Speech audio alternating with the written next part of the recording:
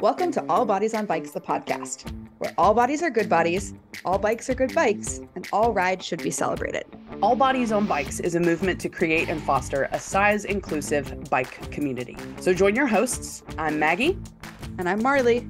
As we explore the complexities of the biking world, help us break down barriers and create the world that we want to see.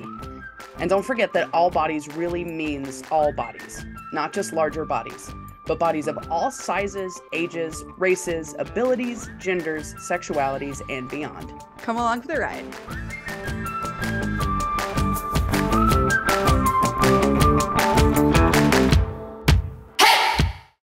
Hi, friends. Thanks for hanging out with us on the All Bodies on Bikes podcast. We want you to be as involved as possible. And one of the easiest ways for you to be involved and to help us out is to go find Marley, do you subscribe to podcasts? Do you follow them? Do you like them? How do I get involved with the podcast? That's a really good question. I feel like the verb is always changing, whether you use Apple or Spotify or Google Podcasts, whatever one is your listening app of choice. Just make sure you hit that little button that gives us the good metrics. Yeah. Yes. Help our numbers look as good as we do. That shouldn't go into the thing. No, it definitely should, because we both do look great today. We're fantastic. But on a more serious note, every time you hit that subscribe button or follow or whatever it is, and give us a rating or leave a review, it helps more people discover the show. And I don't know about you, but I'm always looking for new podcasts, and I do read the ratings and the reviews of other people. So hopefully you like us and we'll give a positive review. But we also read all the reviews anyway. So if you're sick of me saying, or you want Maggie to speak up more or give us more of her amazing Southern colloquialisms, let us know all those things. Yes. There I go saying, again. It helps me think. I don't know why you use it. But But yeah, we would really, really love your support. Like, follow, rate, share, subscribe, send it to your mom, your grandma, your friend who is trying to get you out on a bicycle. And hopefully these episodes will resonate with you. I mean, send it to somebody you don't like, and maybe that'll make them like you. Oh, that's a good point. I'm just going to say that. I feel good about it. All right. Thanks for being fans of the All Bodies on Bike show. We wouldn't be here without you. Yeah. And let's get on with the show. Welcome back to All Bodies on Bikes, the podcast, where all bodies are good bodies, all bikes are good bikes, and all rides should be celebrated. Yeah, they should. How are you today, Maggie? I'm doing swell. How are you? I'm tired. I wonder why. Well, Mid-South was this weekend. Oh, okay. And I had signed up for the 100. And then I unsigned up for the 100. Okay. When I checked in, I was like, I'm just going to do 50. And then Bobby Wintle, the event director, yes, is a very, very, very convincing man. And during the rider meeting, where, he tells you what to expect and all the things, he said something that really resonated with me. And I think this will really tie in with our guest today too, because I thought about her a lot during my ride. But Bobby said, "You are stronger than you think you are. And I believe in you." And I thought, I should do the 100. It's going to be a beautiful day tomorrow. Heck my yeah. body's feeling good. I need some time alone on the bike. Screw it. I'm going to do the 100. And Yeah, so you I are. did. Sweet. And we'll talk about this with Meg. Spoiler alert, Meg Fisher is our guest, which we'll introduce her in just a second. But I got last, which at most rides is like, okay, cool, you got last. But at Mid-South, they actually make a really big party of it. And so I've never had a champagne shower before. I got a champagne shower. Can't say that anymore. I also was escorted the last 40 miles by a parade of Jeeps. So it's really cool. And we'll talk about this with Meg a little bit, but the Red Dirt Jeep Club runs support for the event. So they follow their race leaders and they're out there as SAG in case you need support, but it's their tradition that they stay out there until the very end. So as I got closer and closer to the finish line, we kept picking up Jeeps along the way. And at one point I said to one of them, "Get in line. We're having a party." Heck yes. Oh my, At times I felt a little bit awkward, honestly. And I think we should do a separate episode just about Mid-South to have all these people following behind me, especially when I was like crawling up hills going like 3-4 miles an hour.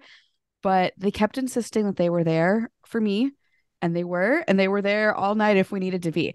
So I did it. And way to that's go, why I'm Marley. tired today. Thank you.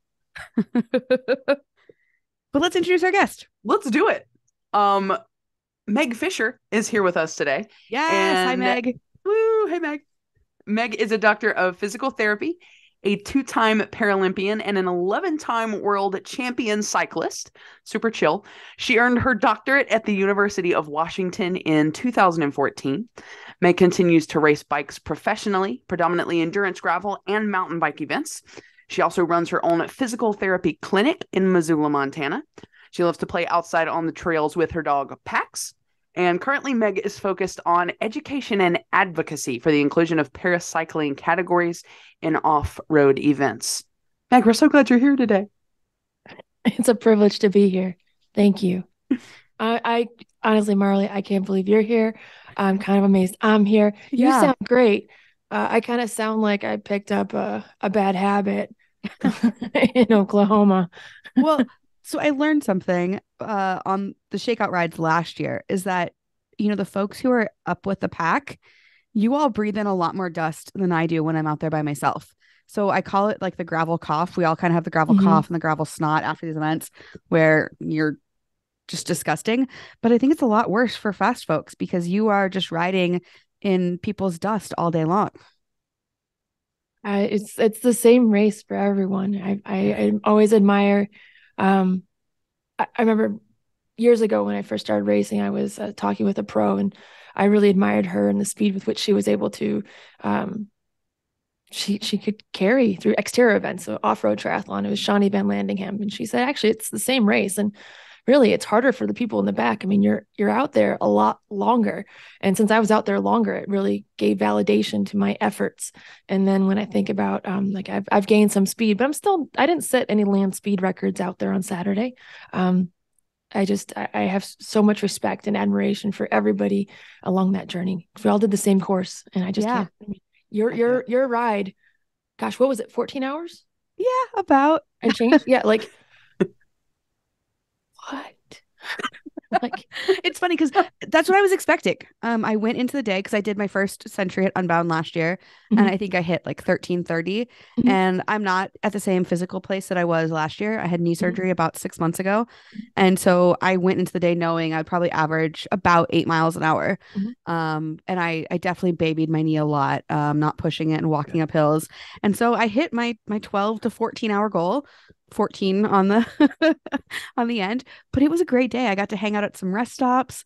They actually had the rest stops open the entire time, which part of me is like, did they do it just because I'm me and they knew I would have made a stink about it if they wouldn't have been there? But they all seemed genuinely happy. Exactly. Yeah, even if they did. If they did. That means that everybody else in front of me also got to experience the rest stops. Yeah. It means they did the right thing. So, yeah. So how did your race go overall? Do you feel good about it? Is this your season opener? Talk to us about that. Oh, this is the third race of my, So that was the fourth race of this year for me. Wow. There doesn't seem to be much of an off season anymore. My first race was in January, like January 6th, down in Island Park, Idaho, which is just outside West Yellowstone. It's called Fat Pursuit. Okay. The 60K fat bike race across the snow. And then in February, about a month later, I was in Tucson. I got to race a duo with the Laura King. Yes. And we did 24 hours in the Old Pueblo as a duo. That was a journey. Holy moly. And then I was, the next week, I went up to Anchorage, Alaska, where I did a 50K fat bike race. And then, so a week later, I had 2 days home, and then I raced Mid-South in Tulsa, or no, we flew into Tulsa in Stillwater, excuse me. Yeah. This was my fourth race and my third bike of the season. Wow. What an accomplishment. Heck yeah. 4 races, 3 months. I like that. I like that ratio. Excuse me. I also picked up a pack-a-day habit. Yeah. So Maggie mentioned in your bio, and we're skipping around a little bit, but you're a paracyclist specializing in off-road events. Yes. So we're going to talk about both of those things. I guess let's Okay. start out with paracyclist. What does that mean, and what does that mean for you? So that's a big question. So settle up. All right. So para is a prefix in Greek that means alongside or beside. We often use it every day. Don't really think about it unless you took Latin in high school. I was one of those dorks. And so, parallelogram, paraprofessional, parachute, we use it all the time. And it's very generic, or not generic, but benign. Like it's like a neutral descriptor. What it is. Yeah. Yeah. And it's universal. Like if you said, like it's used in Europe, it's used in Spanish, it's used in French, it's used in German. Actually, I lied. I made that one up. I'm guessing, but chances are there is a close facsimile of. And so it means it's like globally understood. And I come from a world where I raced in the Paralympics. And so Paralympics, para is right alongside the Olympics. And truly the Paralympics are as equally competitive as the Olympics. They happen in the same venue, many of the same events. Some events are only specific to the Paralympics, such as goalball, and sometimes some of the soccer events or the numbers for people with visual impairments are unique. I am advocating for there to be paracycling in off-road events because I want there needs to be a space for people with physical impairments. Physical impairments means, again, I say it in a very generic, benign term because I work in healthcare. Like I don't talk about disabilities because dis means not, the opposite of ability. And in parasport, it's the celebration, the definition, and the exploration of ability. So I don't believe in disabled sports. I think that is a true contradiction. I believe in para athletes, para sport. Para is my soapbox, and I think it is. I think it's good. And so, I think it's physical. Good too. It's essential. Yeah. It's crucial. Sorry, keep going. No, sorry. Apology not accepted. I'm glad somebody else does that. Physical impairments means it can mean a lot of things. It could be in a sense like sight, and being visually impaired does not mean there is no sight. There is a scale of visual impairment. And honestly, to be a para athlete, there is a little bit of discrimination. Like you have to have a certain prescription in your glasses or loss of sight to be considered visually impaired or visually impaired enough to race in parasport. Like just needing glasses to read or glasses to read to see distances. Yes, you do have an impairment. Your vision is impaired. It is not impaired enough. There are other physical impairments such as amputations, whether that's congenital, meaning they were born with that, or an acquired limb loss or limb length discrepancy from trauma, from illness, cancer, all sorts of things. Yeah, all sorts of reasons. It could be in hands, fingers, shoulders. Really anywhere, feet, legs. Often people with amputations seem to be the most visible and easy to classify people because you can't really hide it. And then often we see people who use wheelchairs for mobility. They maybe have had a spinal cord injury of some kind. Again, that can be from genetics, like spina bifida, like you're born or congenitally, or it could be from an acquired injury later in life. Also, you can have tumors of the spine, and that can also cause hiccups in the neurological system. That people who've had stroke and that maybe hemiplegia, plasticity, contractures. There's a long list, and so I have made a I'm traveling. My words aren't super good. I'm awfully tired from this weekend. You're doing wonderfully. Yeah. And we'll get into this, but the reason I am a para athlete is I was involved in a really bad car accident about 20 years ago. And I had a really bad head injury, and part of the area in my brain that was injured was my word finding area. So I had to relearn to talk. And so when I'm really tired, it's hard to pick up. I think when we're all tired, we have troubles with word finding. Mine's just a little more pronounced that I just can't talk very well. So let me try again.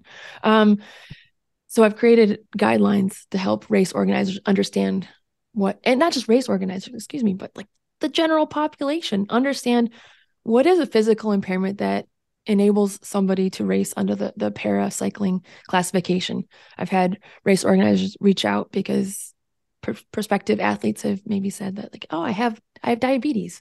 Is that a qualifying physical impairment? It sucks to have diabetes. I mean, I don't have it. I guess I don't want to portray that that's what it is. I mean, it must be some work and challenge understanding that disease, but that is not an example of a qualifying impairment to be a para athlete. Sure, that makes sense. Yeah. Going back to the Paralympics real quickly, it's one of my favorites to watch because there's actually like more events to watch because of all the different classifications. So instead of just like, the 400-meter run, there's like, I don't even know, but there's a lot of different groups that are running that event and medaling, which is, I love seeing people succeed. And so it's a really, really fun thing to watch. Oh, I'm stoked that you watch. It's really exciting.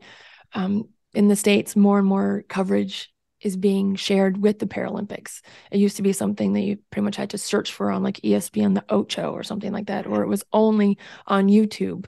And it's great to see it, more visibility. I think if you watch the last games, pretty much every commercial had an Olympian and a Paralympian in it. That was not the case when I raced. And when I first was injured 20 some years ago, I didn't understand the level of athleticism and value people with physical impairments offers, and humanity, like the value in humanity, let's just put it that way. So therefore, like, I wanted to hide. I wanted not to be seen as anything other than able. I didn't want to celebrate. And I don't need to like go around and have people like pat me on the back or really, like, I guess like I'm contradicting myself when I say celebrate, but I don't need fanfare, I guess is what I mean. It's like I just want the acknowledgement, or because I'm still a human. My physical impairment doesn't define me, and initially I thought it might. And so as a long story short, I think that that's a more common experience. I mean, the human experience is more similar than it is dissimilar. So I suspect my journey is reflected. And I think in general, like, jump right into it. Like, we all have scars. We all have obstacles we've overcome, and just many of them are like behind their eyes. And, you just can't see them, or they're underneath their clothes, like the invisible impairments or the invisible scars. And I just happen to wear mine incredibly visibly. And is that one puppy dog coming in? Do we join in the show? Yeah. Lacey just opened my office door, so I'm gonna go shut the office door. Oh my gosh, so Lacey, that way we don't have the lovely sounds of Star Wars coming through. I'm also watching my nephew for a couple of days because it's his spring break. I planned my life really well. Ride 100 miles, hang out with a 7-year-old for 2 days. What could go wrong? Exactly. It sounds like just, you're learning things. Thank you. And if I start to get off track, Maggie, just kind of like, you guys can kind of be like, give me one of these, because sometimes I start to ramble. So if I'm starting to like, I'm the queen, so I'll just follow you wherever we're going, and then it'll sound like everybody's on track, and that'll be fine. Okay. It'll work out perfectly. Cool. I just want to make sure that you have the ability and I can respond. This actually feels like the perfect moment for me to tell you something. Yes. So I did SBT last year with All Bodies, and we had a meeting with you before we all got to Steamboat. And Marlene was like, do you guys have any questions? And so I sent in some questions, and one of them was like safe ways to brake going downhill. Because that was something our team had all talked about a lot. And your immediate reaction was brakes work.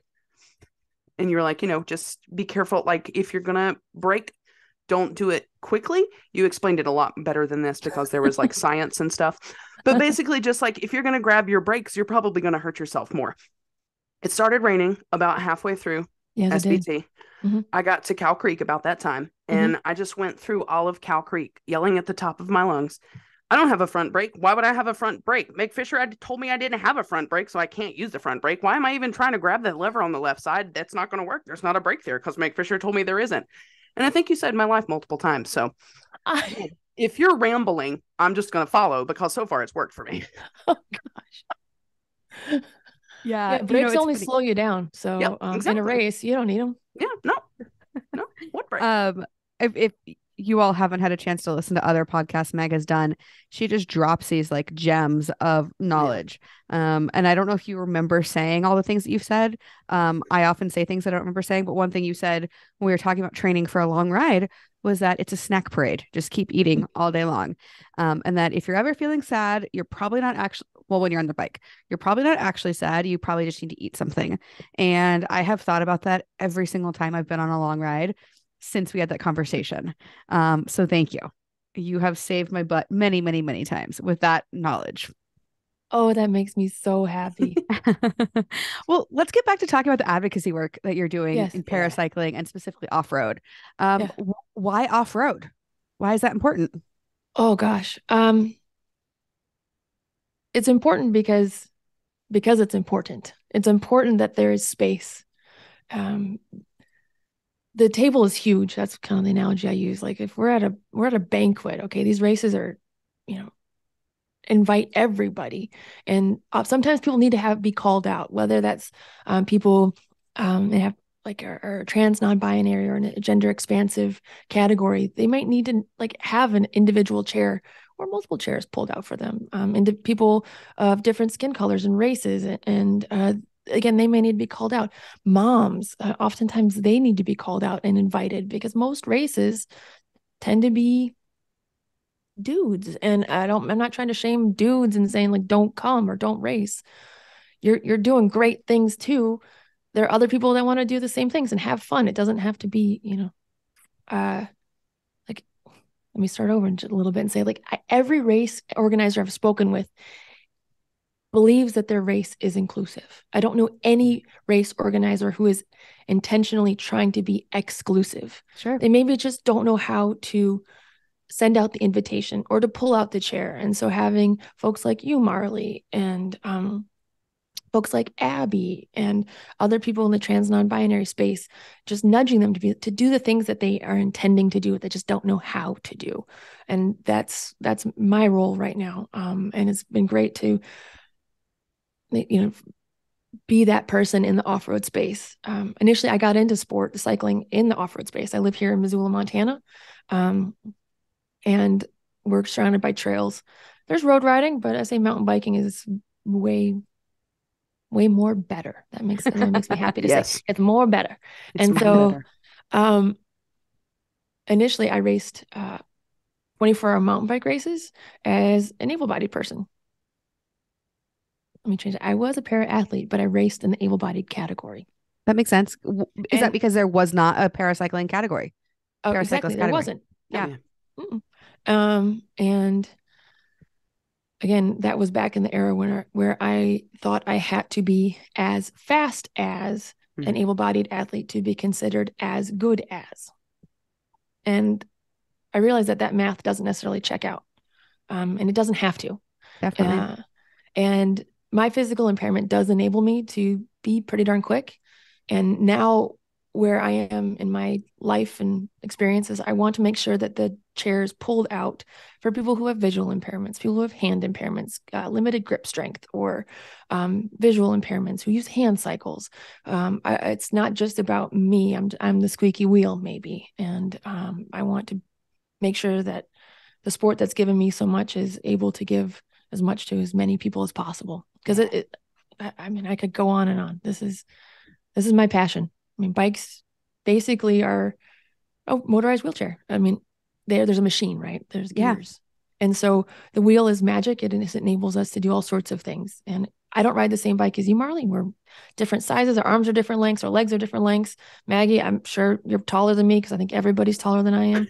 And so we don't ride the same bike. Yeah. And then somebody who has a hand impairment, they may need a specific adaptation to be able to ride that bike. Or I have my adaptation is I ride mismatched crank arms.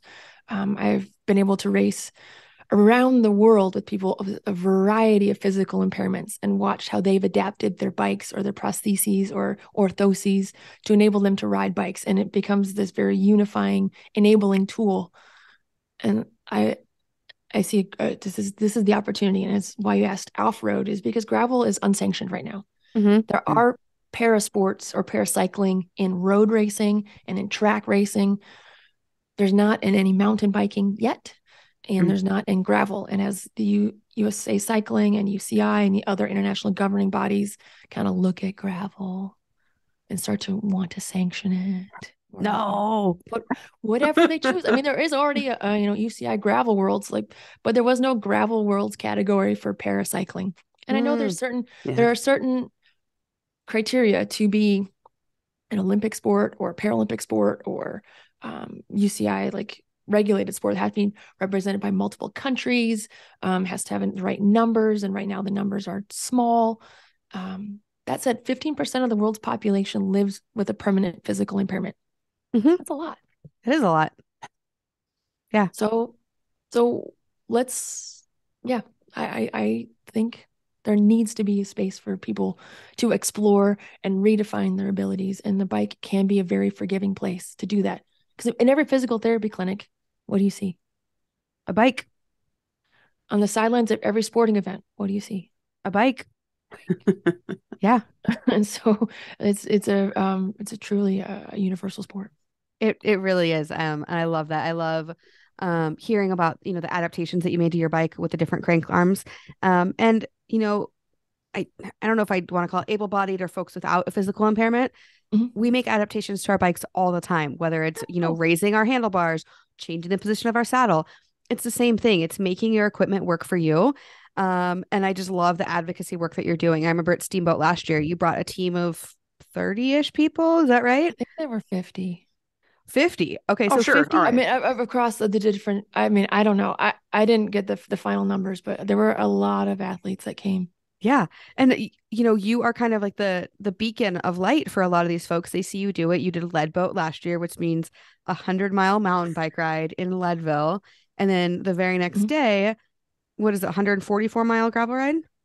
Yeah, it's 106 miles in Leadville and then 144 at Steamboat. So it makes a nice round 250 miles. Wow. In 2 days. 2 days. In 2 days. With and I remember standing at the finish line, watching you finish and just seeing the outpouring of love and support. And it wasn't because you're a paracyclist. It's because you are who you are. And yes, we're really dang proud of you. Because that's an accomplishment for literally anybody. And I don't know where I'm going with this, except to tell you that I'm really proud of you. You make me cry. You don't need an outcome all other the than time, that. Meg. Okay, back to the advocacy one more time. I just want to make sure that race directors and event directors and basically anybody, if you're trying to figure out how to do this inclusion thing, figuring out how to get paracyclists there, how to get, folks of differing abilities there, talk to Meg, get in touch with Meg. Like she said, she wrote guidebooks, and pay her for her work, because this work needs to be done to get more people to the table trying to grow sport. Meg is your person. So get in touch, and we will have her contact info in the show notes. But really just expanding the world of sport to so many people. And, Maggie and I can both attest to the difference that sport has made in our lives, and so can millions of other people. So Meg, you really are doing just some amazing work. I appreciate that. That's really kind of you to say. Of course. We're here to I don't want to say pimp you out, because that is not appropriate. We'll lift each other up, hey? There you go. That's the more appropriate wording. You just had a film come out. Can you tell us about that? Yeah. And I love it because there's a young athlete in it. So tell us the story of High Road. It's High Road is a film that you can watch on Vimeo. It was awarded one of their staff's pick of the year. You can watch it on YouTube. You can watch it just about anywhere. It's been making the tours of all the film festivals. I can't name them all. Big and small. From Telluride, Banff. Banff Film Festival up in Alberta. Yeah. Now it's making an international tour. Telluride, the Bicycle Film Festival on its international tour. I was very fortunate to be able to travel with it to Amsterdam, and it'll be in it's everywhere. it's 11 minutes, so it's not a huge chunk of your day, and it'll hit you in the feels.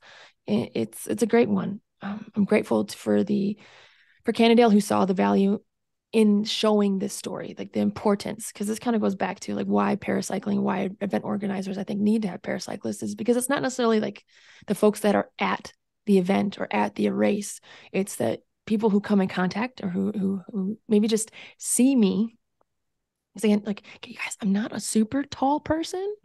I'm not a super big person in any dimension. Maybe I have a large personality, but I mean, if you just see me walking by, like you just see a little one-legged girl, I'm not to be stereotypical, but like one-legged girl, like riding by. And if I'm passing you, I will tell you good job. I will tell you hi. And then I will drop you like a bad habit.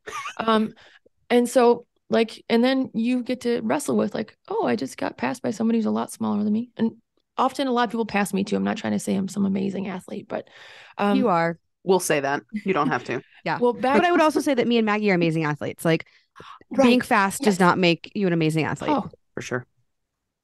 yes. Thank you. I didn't mean to infer that by any stretch of the imagination. But going back to High Road, it goes to like, you can see yourself reflected in, I think, hopefully me, but definitely in Jack. Jack Barry, we share this film together. He's a young paracyclist and a para-athlete. He had cancer come into his life when he was young.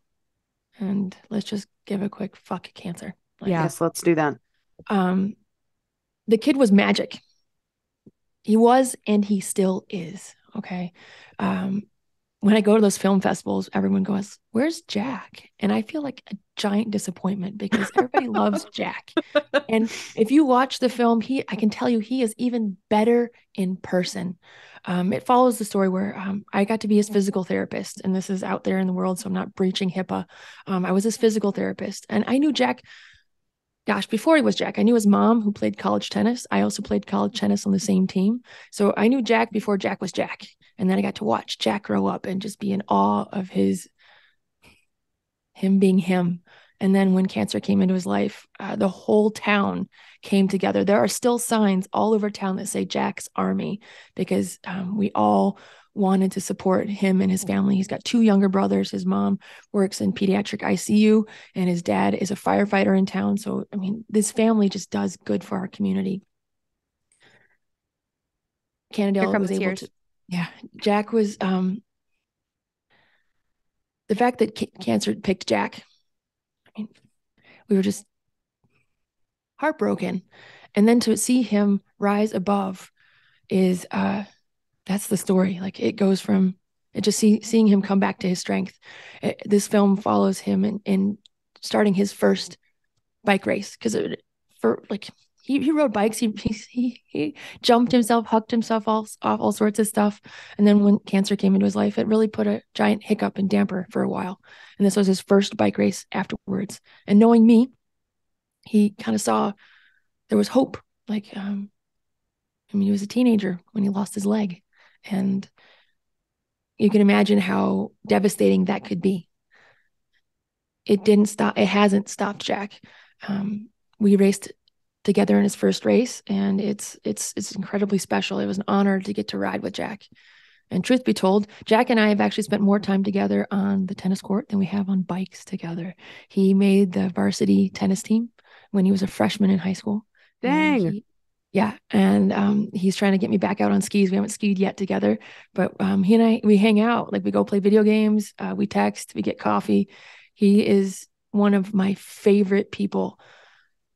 And he's pretty much my reason. Like, I'm going to cry. Like, it's okay. Me and Maggie already did. I didn't have anybody who kind of looked like me, and not necessarily that we have to have people that look like me, but it helps to give us an example to follow, because being the first in anything, it's kind of hard, it's kind of scary. We don't know what to expect. And I want to make sure Jack has a place, and people like Jack have a place in sport, and they see themselves reflected, and they see the opportunity and possibility, instead of kind of where I was, where people just said, like, don't expect much of yourself. I was told I'd never walk again. I was told I'd never, to keep my expectations low. I realized that was said out of kindness from healthcare providers, However, that could have been incredibly limiting. Instead, Definitely. my stubbornness, which is not a bad thing, but my stubbornness said, I'll show you. And I want to make sure Jack doesn't have to find that extra stubbornness. I want him to drive all that energy into his joy, into his happiness, into his future. You are a phenomenal human, Meg. I'm going to switch topics a little bit, if that's okay. Can we talk about the Olympics? Which Olympic Games did you go to? Well, I've never been to the Olympic Games. The Paralympics, excuse me. It's okay. In my brain, they're all the Olympics. Right. And so like, and it's just a really interesting way to try to find or like challenge how to kindly say like, I am proud to be a Paralympian. As you should be. Oh, and not like also, you're gonna hear a small thing from me. I do not believe in the word should. Should is a subjunctive. It talks about things that have never happened or will never happen. And so I work in healthcare. I'm a physical therapist. And so when I tell people or when we speak, I will never tell somebody what they should do, because I can't tell you how many people come into me who are, talk about like, oh, I should have stretched for the past 30 years and I wouldn't have this back pain. So should, could, wouldn't have this back pain. Again, like, well, 20 years ago, we can't change that. And they'll come into me, a couple of days later, like, oh, I should have done my home exercises. And I'm like, we can't change the past. So I'm going to tell you what you need to do. Well, you're going to tell me what you want to do. Then I'm going to tell you what you need to do as a professional. And then we're going to come together and, put that together to what you can do in the future. So I don't should on people, and I don't should on myself. Love that. As far as I'm concerned, like, yeah, there's the Olympics, and there's Paralympics, and there's no should, Marley. I'm not shoulding on you. I'm not shaming you. I'm just saying, like, change that conversation. Like, I'm really easy when it's like, you get a cavity and you're like, oh, I should have brushed my teeth. Well, you can't change that.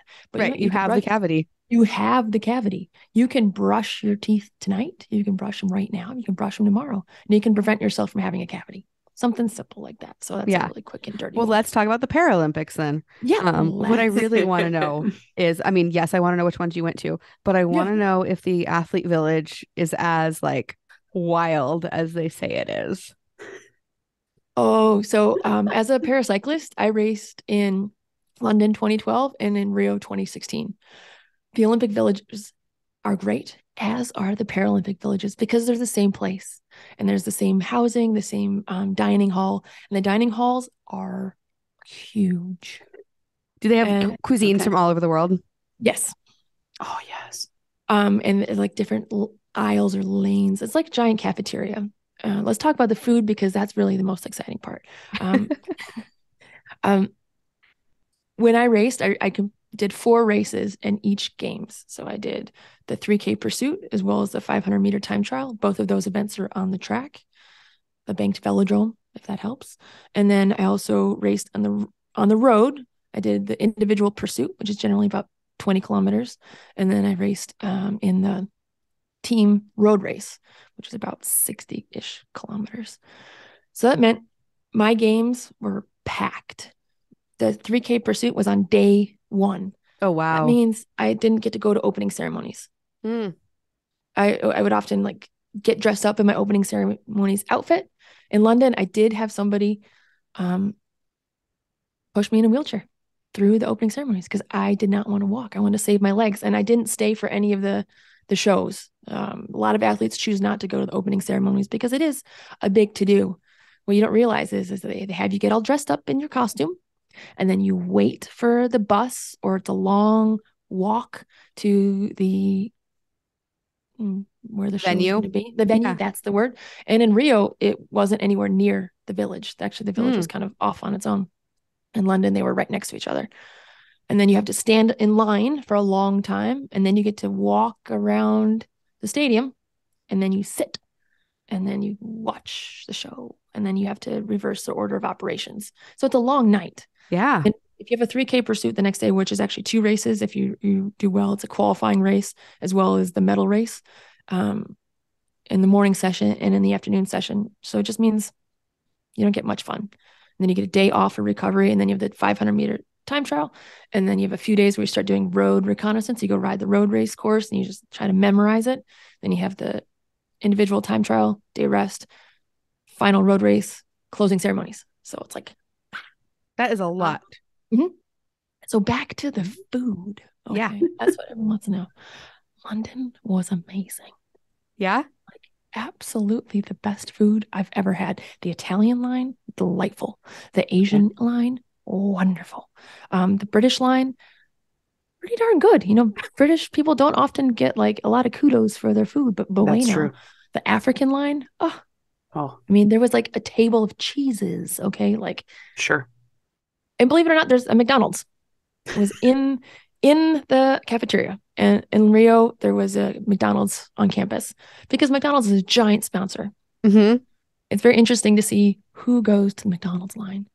Generally, kind of the faster road cyclists, we tend to be kind of a little picky about what we eat. We tend to be pretty small. So I had to really force myself not to eat very much in London, and I did not get to go to the McDonald's line. One of my teammates, we had a pretty bad crash leading up to London, big pile up. One of my teammates broke his jaw. So we ended up giving him all the McFlurries he could eat. Yes. Yes. And then those are good teammates. That's support. Yes. Yeah. I separated my shoulder. It was a rough game. And then in Rio, the menu at the McDonald's is slightly different. You can get the little parquejo, like the little cheese balls. Mwah, delicious. The food in Rio for the American palate didn't quite hit us really well. We had a little hard time getting enough to eat. So we ended up hitting the USA lounge. So every country has its own lounge. And so all of our sponsors like send like Oberto beef jerkies. We're all like hoarding packs of beef jerky and then like cereals, dried cereals and little packets of applesauce. They had to start rationing out our food because we were like just plowing through whatever snacks. They were supposed to be just snacks, right? But we didn't like what was at the cafeteria. So we just started hanging out in the lounge and be okay, only one pack. It was fine. One of my favorite things after the games were over, like, did you go sightseeing? Did you go to Ipanema Beach? Some of my friends, there was my friends from South Africa, another US rider. We got on the bus. We went and looked at the line to go up to see the Statue of Christ up on the hill. It's stunning. We looked at the line. We said, no way, Jose. We went to Ipanema Beach. And instead of actually going to the beach, we went to a restaurant to eat. Nice. Yes. I support that. It was across the street from the beach. We kind of looked at it. We're like, well, it's over there. Let's go eat. We're hungry. That is awesome. So that's just a true story. Yeah. I could listen to you tell stories from the Olympics all day, every day. Mm-hmm. It's a wild experience. It's not something I ever thought I'd get to have. I think everyone, when we're little, we maybe have this dream of being the next Bonnie Blair or whomever's in your generation. You're like, man, I want to go to the Olympics. When I got hurt, like, well, first of all, once I hit puberty, I realized like the Olympics, I'm not going to be the next Nadia Comaneci. Okay. Like that's who I was going to say was I really wanted to be a Olympic level gymnast. Exactly. And then, you hit college and you realize, man, I've hit these milestones. My ability to like go wear the stars and stripes on the international stage is, somehow over. And then when I got hurt, I didn't realize that I could be a Paralympian, if that was a possibility. And again, I thought the Paralympics was less than. Oftentimes people think like the Paralympics and the Special Olympics sometimes get confused. And it's all out of kindness. It's nothing's malicious. And it's just the Special Olympics is for people with cognitive or developmental delays. And whereas there are actually some categories in the Paralympics for people who do have some intellectual impairments. There's just a few. So I can see why it's confusing. But the Paralympics, people generally with physical impairments, and it's cutthroat, man. It's actually like sport at that level. It's beautiful, but it's also kind of ugly. I think any sport at that level can be that way when you've trained so hard for something and that is what your entire life is about. It can have a tendency to get ugly. Yep. I'm so grateful for it. And I'm grateful to have had those experiences. I'm also grateful to be retired from that part of my life. But you're still racing hard. You're still racing bikes. Do you have a favorite discipline? You already mentioned that you do fat bike, gravel, and mountain biking. Do you have a favorite out of the three? Or I don't even know. Are there other disciplines you do?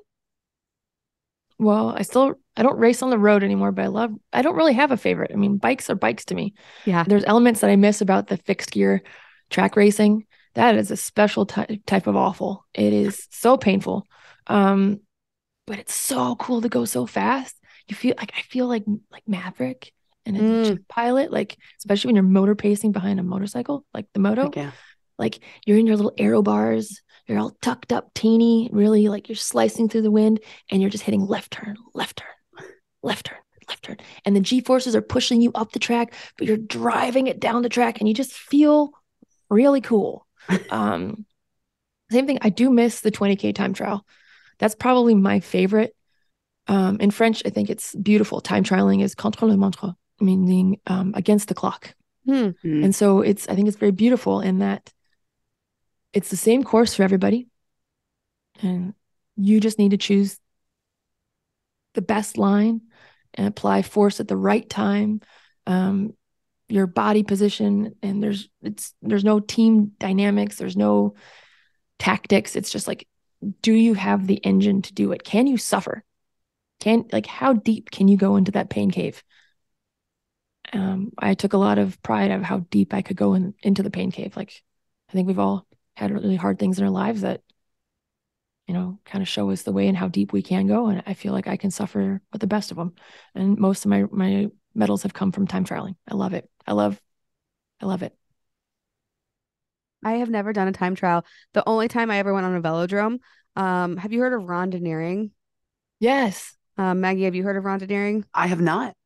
So basically what it is it's I think it started in France, like a lot of bicycle things. I think we talked about that a couple episodes ago. But basically you're doing like 100K, 200K, 400K, sometimes even more than that. And there's no winners. And there's basically checkpoints that you have to go to in a certain order within a certain amount of time. And I was doing 100K and we missed the time cutoff. Surprise, surprise to nobody.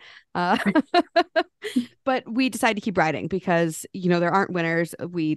It was great. But the route went past an outdoor velodrome, the Marymore Velodrome, actually up in Seattle, which Meg, we'll talk about the University of Washington here in a couple minutes because we both went to school there. And I was with my friend and we said, let's go ride our bikes on the velodrome. We're never going to get this chance. And so we took our rondineering bikes with full fenders and baskets and all the gear on the velodrome. And it was so fun. I did not have the G forces to get up the side. I was too scared, but I would like to try it again. I think it would be a really fun challenge. Well, the Marymore track is a really special one because it's actually 400 meters. It's giant. Is that not the normal size? Oh, no. No. It's huge. And it's made of cement. So actually, because it's so big that the corners actually, I can realize how intimidating they looked. But you can basically stop in those corners. They're so that banking is shallow. Yeah, it's not super steep at all. No, you on your fully fendered, decked out bike, you could have gone anywhere. And generally, just as a by the by for those listening, like geared bikes cannot be on the track at the same time as a fixed gear bike because it's just not safe. It's unsafe. Holy smokies, it's not safe. Yeah. And so yes, so any bike can ride on a velodrome. However, you must have a fixed gear bike, and your local velodrome will have a little introductory course just so everybody's on the same page, same language. They're super fun. Like I've ridden at Marymore, it's a hoot. But 400-meter tracks are not an international competition, so unfortunately, most race events like national championships can't come to Seattle and experience the joy that you felt there. But interesting, I did not know that. So a 250 track is the standard distance. So most tracks around the world are 250. The UCI in Ekel, Switzerland has a 200-meter track. It's so steep. Yeah. It's wicked fun. It's got to make the corners real steep then. Yeah. And like the most popular one in the States is in LA, in Carson. Okay. It's a 250 track. It's like it's pretty darn steep. If you're not going, I think it's like 17 miles an hour. I'm kind of forgetting. It's like 10 years ago. I guess not 10 years ago, but it's long enough ago that if you're not going fast enough, you will actually slide off the wooden track. Like you need to be going a certain speed to create centripetal force to push yourself to stick to the track. Wow. Yeah. That's amazing. It's real fun. I don't know if it's amazing or horrifying. A little column A, a little column B. Well, Maggie, I've been asking Meg lots of questions. Do you have any questions for Meg? If not, that's okay too. I'm just kind of along for the ride today. I'm enjoying just listening to you guys. I'm Okay, surprised that you're sit both on my still wheel. functioning. Exactly. Thank you. I got you. Can we talk? So we've talked about your advocacy work. We've talked about your racing career. I would love to talk about your work as a doctor of physical therapy. So you went to the University of Washington. Darn tootin'. Same. I don't talk about Not that same. much being a University of Washington alumni, but I feel like we should throw it out there as both distinguished alumni. Yes. So what is it? What does your day-to-day look like? Oh goodness. Just going back. My time in Seattle was transformational. I loved it. I actually came out after I graduated from my bachelor's. I have a degree in athletic training, so I'm a certified athletic trainer. We prefer to be our initials to be ATC, not CAT, even though we call ourselves certified athletic trainers. We're not cats, we're ATCs. So yeah, I worked for UW. I was in the athletic training department, and meaning if you watched the Huskies and somebody got a boo-boo and ran out on the field, that was me. I love doing that stuff. Acute injury, helping people return to sport is super duper fun. I came back to Montana. What's that? True story, not to interrupt, but after I tore my meniscus, Meg was one of the first people I called because it was like, oh my God, can I even walk on this to get to the doctor? And you gave me some great advice to rest, to ice. And you really did help me through that injury. So thank you. Oh, it's a true privilege. It goes back to I got really, really hurt. And initially I was going to be a wildlife biologist. I wanted to be the next Jane Goodall, but for big cats. And so Yes. when I got hurt, that career changed. I knew I couldn't be hiking through the jungles. And it went back to when I was a kid. I always wanted to be a physician and wanted to help people. And it sounds way more twisted than it is, but like in my pretend mind, my Barbie dolls used to break their legs and I'd have to fix them. I'm not in some like warped Toy Story, like blow up dolls or something like I was just wanted to help people. And I never thought I was smart enough. So I waited till after I had a concussion and some brain surgery. My pupils were fixed and dilated and I wasn't breathing on my own. Oh my God. A whole new personality. I used to be painfully shy. Now I can't shut up. So I waited to, kind of redefine myself after everything was taken away. My physical ability, my mental abilities.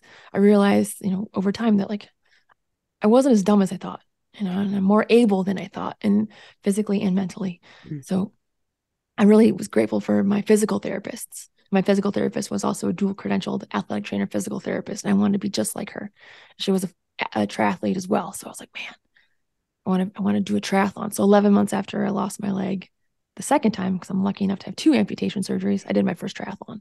And then I did that for a while. And then I did 24-hour mountain bike racing. And then I ended up suffering a pretty bad injury cycling. It was iliopsoas tendinopathy. I had hip flexor tendonitis, and I thought my cycling career would be over. So I went to PT school because I wanted to know more. I wanted to know how I could help people more than not just with my athletic training degree.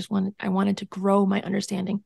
I also got my EMT certification in the middle there. So I felt like I got my acute injuries dialed. I want to know as much as I can. So UW has a super strong medical school. The physical therapy programs under the medical school.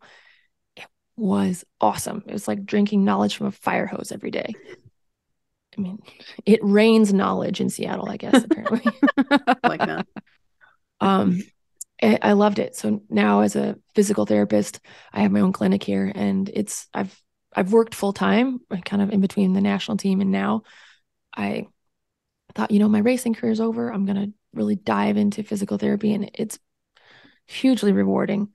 As my cycling career has kind of reinvented itself and grown, with my own clinic, I can see patients as I want to and need to. So it's a cash pay basis because we can wax poetic about the healthcare system. And now I have a lot of flexibility that I can provide care to my patients as they want it and as they need it, if that makes any sense. So reach out if you got any questions. I mean, does that still allow you to like have a fairly busy race schedule and travel around while still seeing patients kind of with that flexibility? Exactly. Yep. Awesome. It means that I don't see as many post-operative patients, meaning like if you have a new ACL, you see your physical therapist 3 times a day or 3 times a week for, a couple months. I'm probably not your physical therapist for that because I do travel. Maybe in the winter, I'm your physical therapist for that. And if you've met your deductible, go to see your traditional insurance-based physical therapist and use that. But if you've got like, something that kind of is outside of that, like I see back pain, I see knee pain, I see tendonitis, I see it all. I've been working with people with physical impairments, like with their help returning to sport or returning to life. Let's talk about the sport of life, right? Yeah. Truly. Gravity never takes a break. So we all have to have some level of strength. I mean, physical health is a lifelong prescription. So I work with people with prostheses. I work with people with paralysis. So it's I love what I get to do. Helping people is really what I'm here for, I think, in this world. And where I went with sport is that like I can see, in a full-time physical therapy clinic, like 40 people a week. Well, if I go to an event, I can meet 500 people. Yeah. And hopefully have a positive impact on their life and help them take knowledge home to move their lives forward and move forward the lives around them. And hopefully have, resonate and let that puddle ripple further.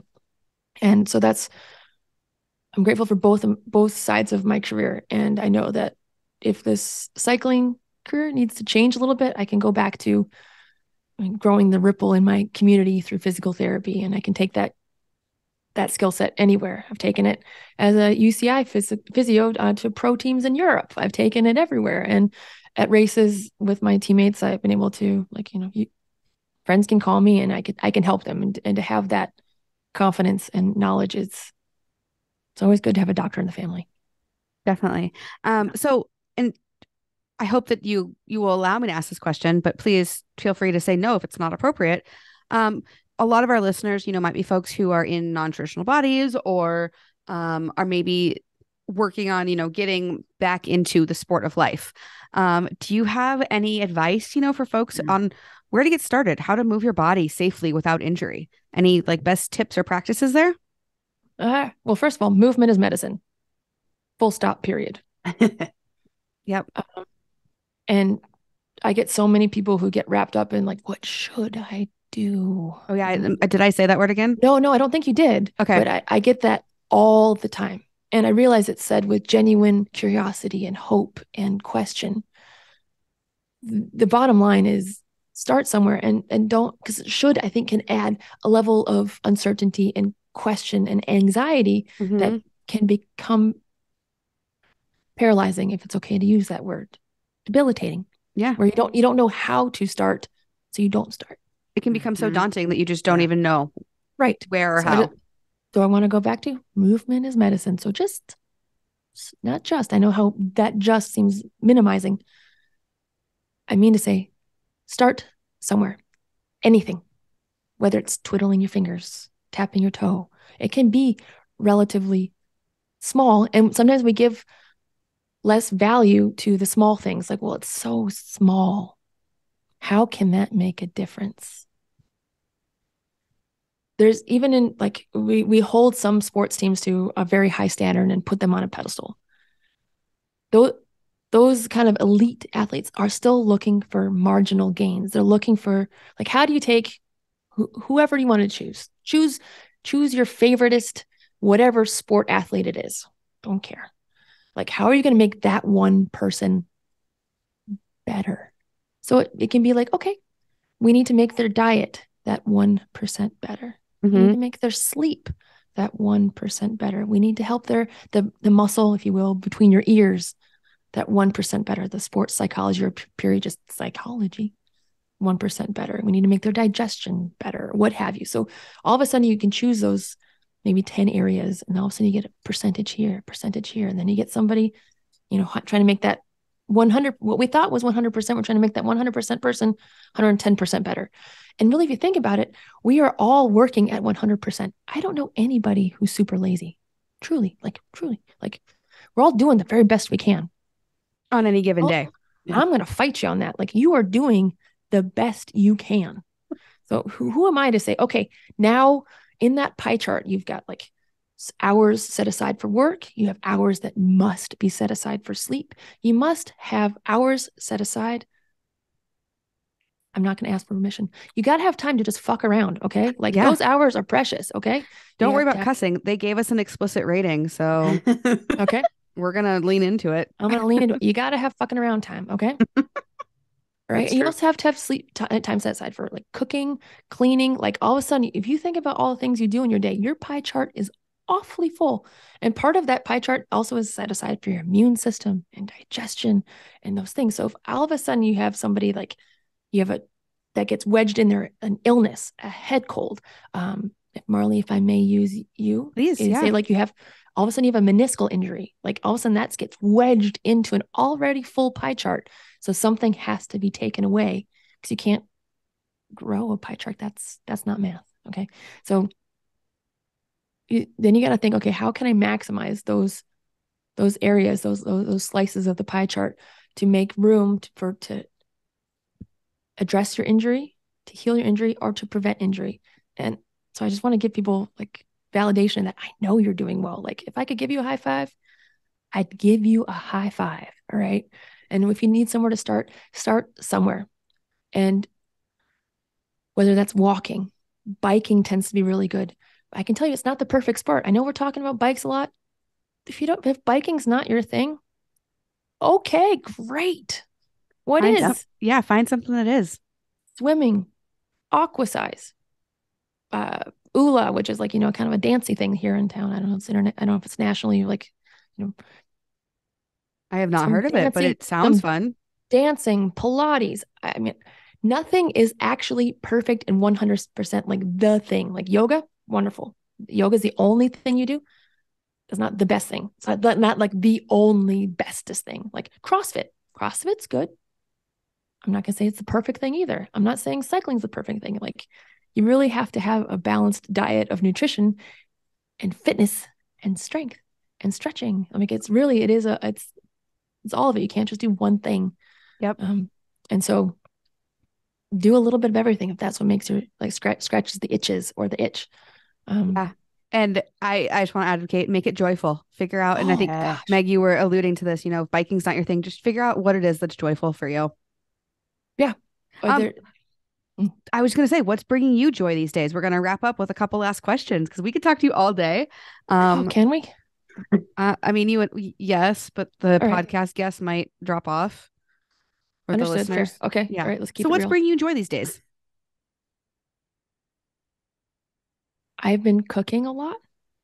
Fantastic. It's called the Half-Baked Harvest. There's like, is it a book? Yes. It's also an Instagram.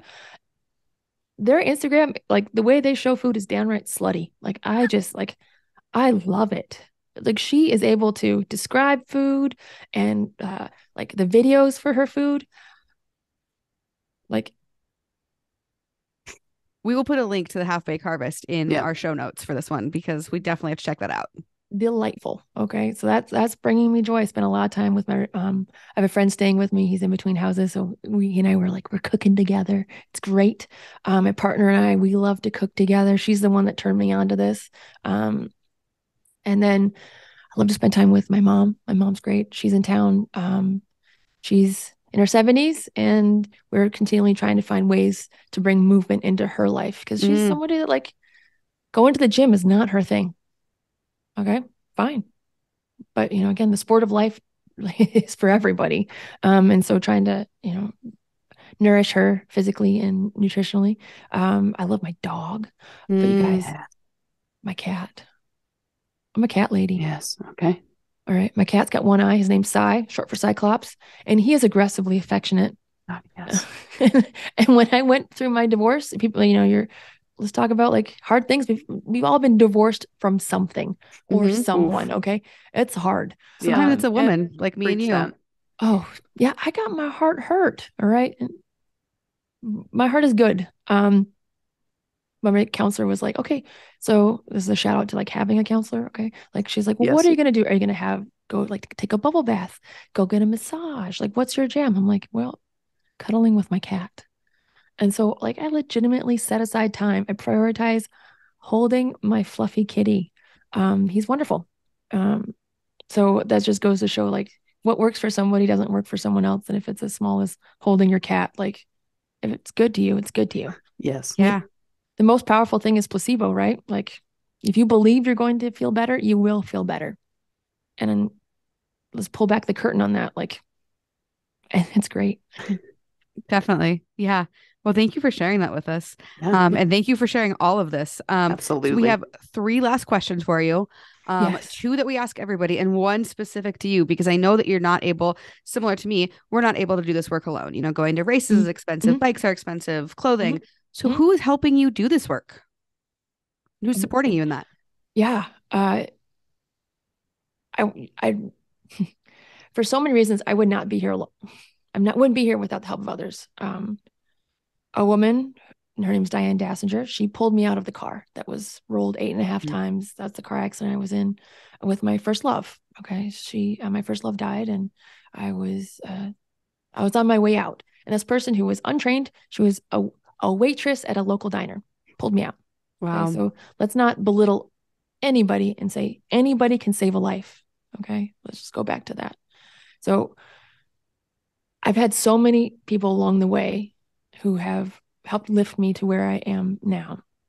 From Diane to my physical therapist, Tasha, to companies like Cannondale. Like that, they reached out to me and said, you know, we think you're doing something important and we want to be a part of it. I owe them a debt of gratitude.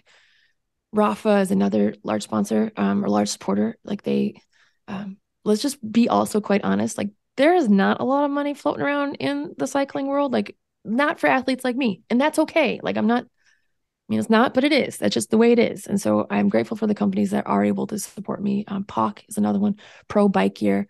But I still also have my job as well. So I can pay the mortgage for the house that is, God bless it, continually trying to fall down around me. Like the paint keeps peeling, the light stopped working, so I'm doing the best I can. And I know I can't do it alone.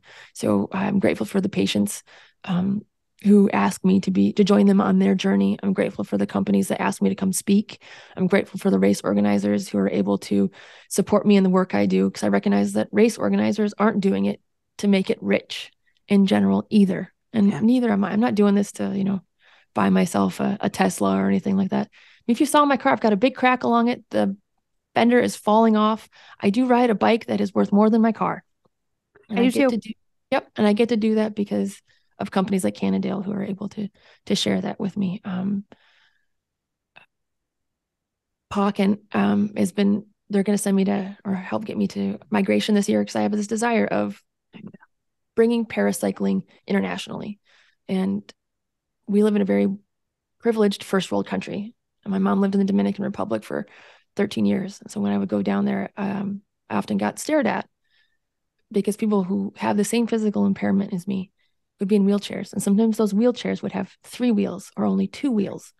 And so even their wheelchair wasn't fully functional. And for me to have, to be a bike racer, I know how lucky I am. And then to have a prosthesis that works, gosh, how lucky am I? And then to have a running leg, gosh, that's one step luckier. And then I have a biking leg too, that my friend actually made in his garage. Okay, let's just put that out there too. That's really cool. And not to make light of it, but you left it on the plane yesterday. You were so tired. Oh yeah. So I landed in Missoula and I just woken up and a little cross-eyed. And I walked off the plane and somebody yelled at me as I went down the gangplank. They're like, Miss. I was like, what? She's like, I think there's a leg on board. Is that yours? I had to have the pilot go back on board to get my leg. Oh my gosh. I love that story. It just like shows how human you are. You're you're a Paralympian, you're a world champion, you've done all these amazing things, and sometimes you forget your leg in places, and that's just the way it's gonna go. Yeah. I'm very human. And this morning, I think it's Monday morning. I went to work. I had the very great privilege of joining some people on their healthcare journeys and helping them overcome their obstacles. And now I get to be here this afternoon speaking with you all. It's 20 years ago when I woke up from my coma. If I'd known this is where I'd be, I wouldn't believe it. Yeah. And this is a time when the subjunctive tense is appropriate. Like I would not believe it. And to know that in the present tense that this is what's happening, it blows me away. And so I'm very grateful to have met both of you. And Marley, you've changed my life. Maggie, you don't even know it. So thank you. Oh, thank you, Meg. Yeah. And to close out, we have 2 last questions. I'm gonna let Maggie ask both of them. Because she's been a little quiet today. I have. So that's okay. Great. Thank you. We're co-hosts. We're co-hosting. The first question is, what would if you could just plan out a perfect day on the bike, what would that look like? Generally, there's a sunrise involved. Okay. I think back to this one ride that still strikes as probably one of my best rides ever. There's some recreational space north of town called the Rattlesnake. And I remember going up early because before it gets really hot, because it does get real hot here in Montana. Like, you may watch this show Yellowstone. That's not real life. Okay, that's what it's filmed like 40 minutes from me, and I can tell you, not real life. Anyway, so the perfect day was I woke up before sunrise, and as it started to glow, rode up into the woods. The relative humidity was still just a little bit high. The smoke wasn't too bad yet.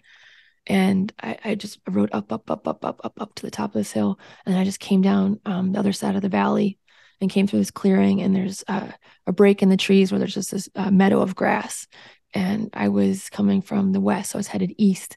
And I watched the sun come up over the trees. And I just felt incredibly lucky that I got to be there, and I was all by myself, and that my body could take me to the top of this hill, and my body could take me down this hill, and that I got to be alive because nobody thought I'd be here, and or have the ability to do that, and let alone I didn't think I'd have the ability to do it. So to be there, and I've had setbacks during my life where I've had my abilities taken away again and questioned whether they'd come back. So to be there, like, that's the perfect day for me, is just to be able to like hear your breath, feel my breath. That's perfect to me. Yeah. And then our second question that we always close with, that was actually inspired by you, because I don't know, Marley, if I've even told you this, but I listened to multiple podcasts with you, and everybody wanted to talk about the same thing, which is great because you like bikes and so talk about bikes, but so many other things. And I was like, somebody ask her something else.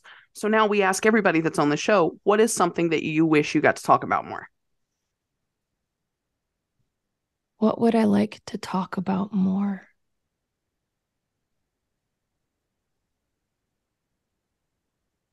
Sorry for the pause, folks. There's not a problem. So many things that I get real excited about. I get really excited talking about human potential.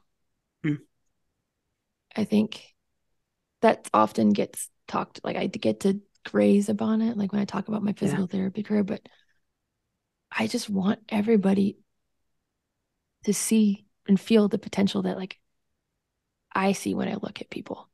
Like, it's staggering and maybe a little frightening, like what we're possible, like what we can do. Yeah. Because it's like not until we like get really uncomfortable do we realize like, holy shit, I did that. Like, I didn't think I could do that.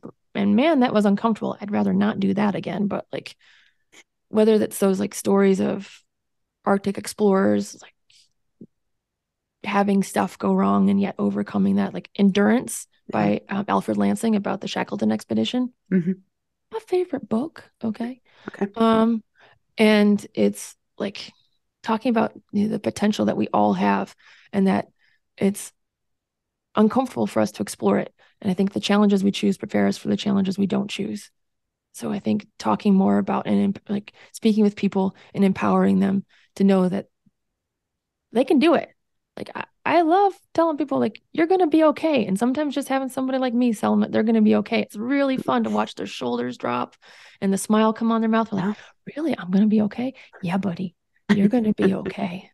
So, and like, you can do it. Like those little things, that seem so little, but really are monumental.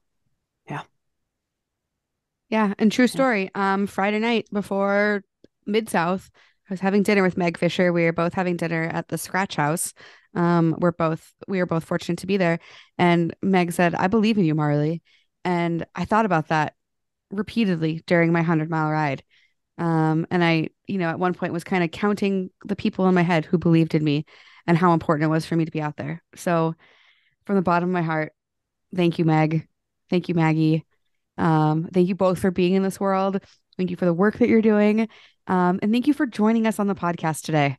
Really, really grateful. It's a little bit longer episode. I hope folks really stick around till the end. No, don't make that face. This is beautiful. We don't have any limitations. We could talk forever. Joe Rogan talks for 2 hours, like 5 times a week, and people listen to him. So I think our conversation is worth it. Absolutely.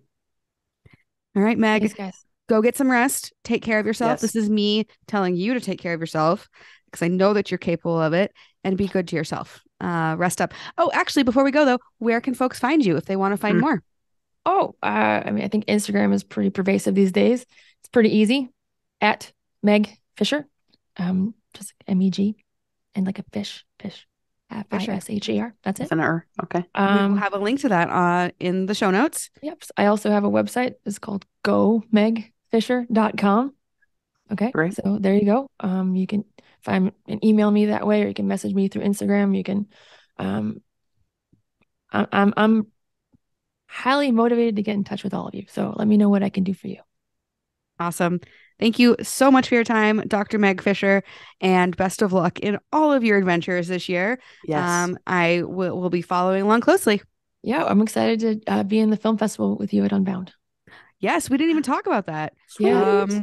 Teaser alert, there's a film festival, Unbound, and Meg and I both have films that are showing in it. So make your way out to Emporia, Kansas in June, even if you're not racing, to watch our film festivals. So yeah, it's a party. It is a party. Heck yeah. All right. With that, we're going to call it an episode. Thanks again, Meg. Cheers.